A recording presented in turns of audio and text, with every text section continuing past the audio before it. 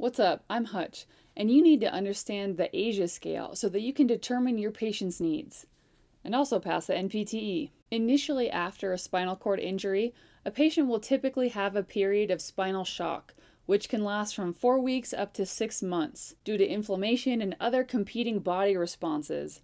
This patient will have a lot of flaccidity in their muscles, their vitals won't work right, and they'll have a lot going on that makes it really difficult to determine what level of injury they actually have. Once things have calmed down, you can start to figure out their ASIA rating.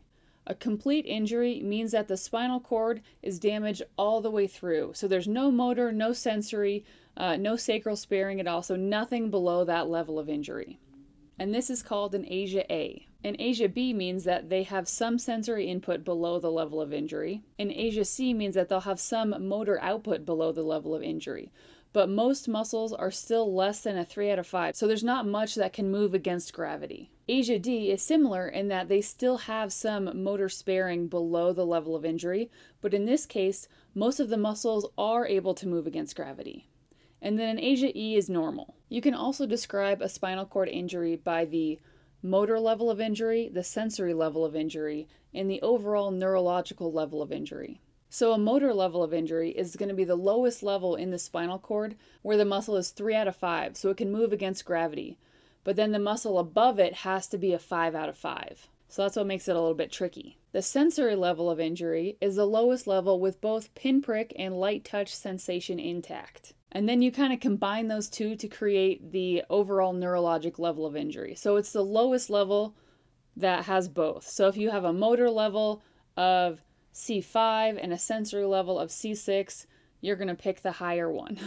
Now with some of these incomplete injuries, you can get what's called sacral sparing, which means that the innermost part of the spinal cord is still preserved.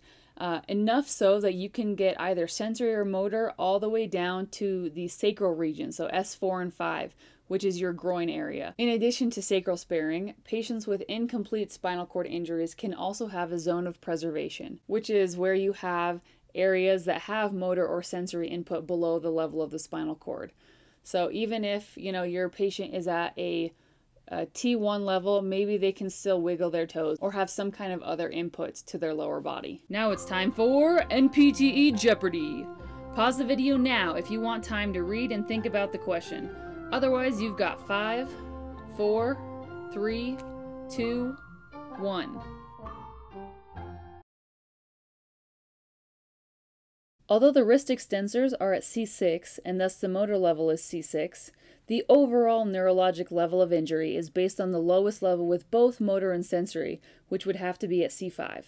Hopefully that covers all of the bases. If not, you can always check out the description box below for a link to my notes on Etsy, or you can comment with questions or suggestions for videos I should do in the future. Otherwise, good luck studying. Go change the world.